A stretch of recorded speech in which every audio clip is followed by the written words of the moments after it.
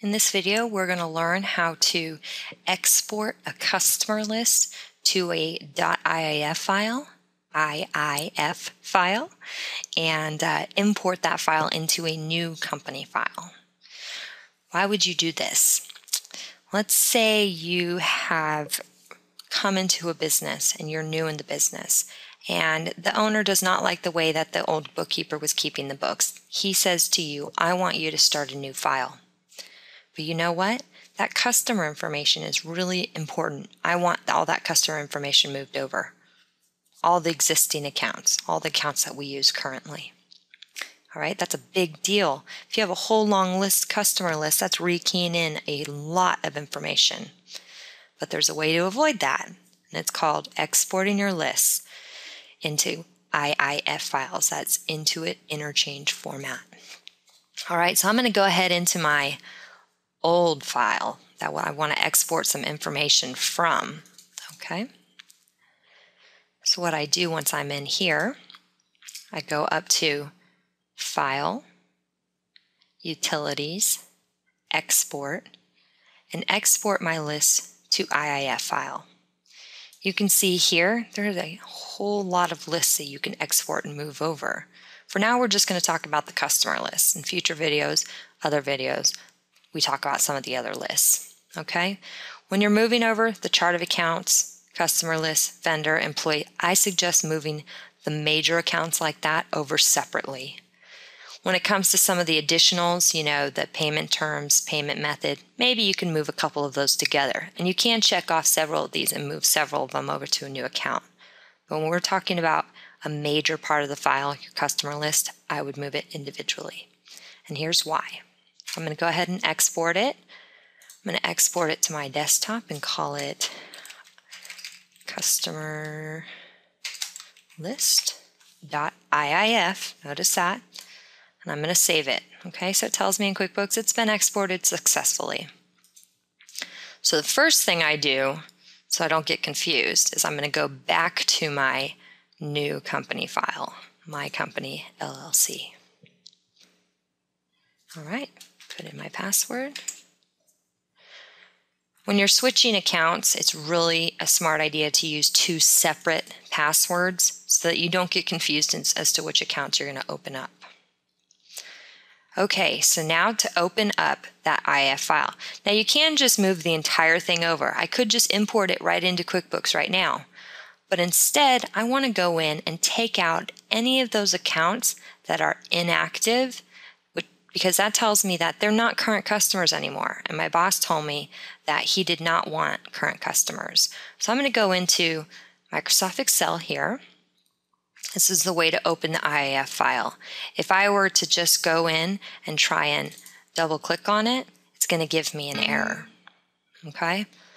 So what you do is you open up Excel and you open it within Excel. So I say all the way up here, go to Open, and I'm going to go to my desktop here.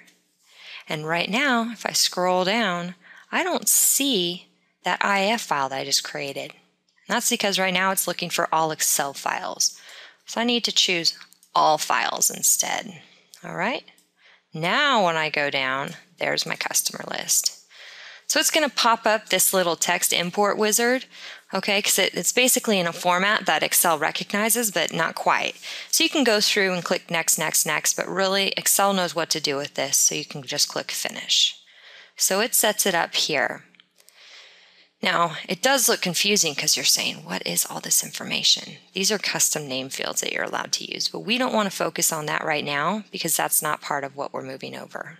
Okay, we're just going to focus on just the customers for this demo. All right, so I'm going to delete all that. Here I go. Here are my customers. This little exclamation and COST tells me this is the start of my customer list. So you can see here I have what type is it? Customer, what's the name, reference number, all this information's in here. But what I really want to focus on is way over on the side. I want to focus on, here are my custom fields, all the way over, hidden or not hidden.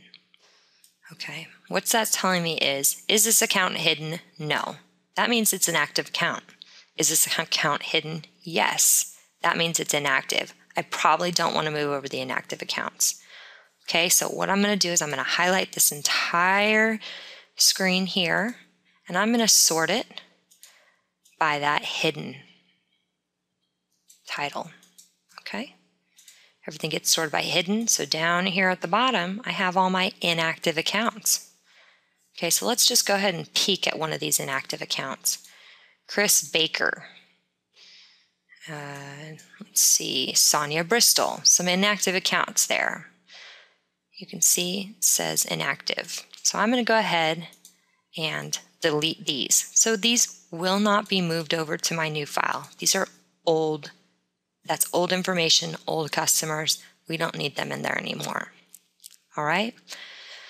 Then the other thing that you can do while you're in here, if you choose to, you can go ahead if, Christy here, oh, look, this Christy's address isn't in this account. Why not? So I'm going to go ahead and move that down.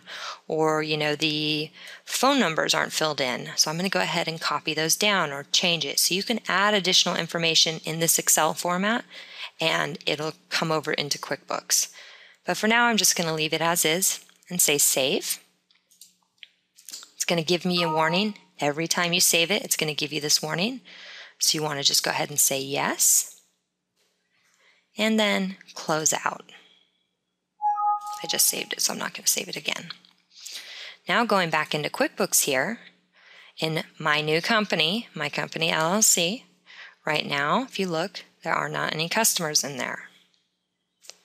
So I'm going to go ahead and import my new customer list. I go up to Files, Utilities, Import, IIF file.